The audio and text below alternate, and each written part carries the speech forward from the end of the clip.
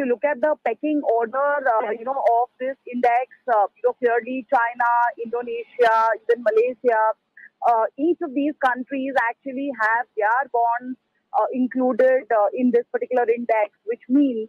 if there is any asset allocator sitting outside of India or any outside region and wanting to buy the index I'm talking about the fixed income side, they need not or they never had a necessity to own India because it was never part of the index. Now with this inclusion, it would mean, of course, they can still decide if they want to be overweight, underweight, market weight, like they do in equities. But clearly, it warrants a deco, it warrants an allocation. And the immediate number, as we will come to know as it unravels, but broad math is suggesting that a one-time allocation of close to about $23 to $24 billion of monies could actually come into the Indian bond.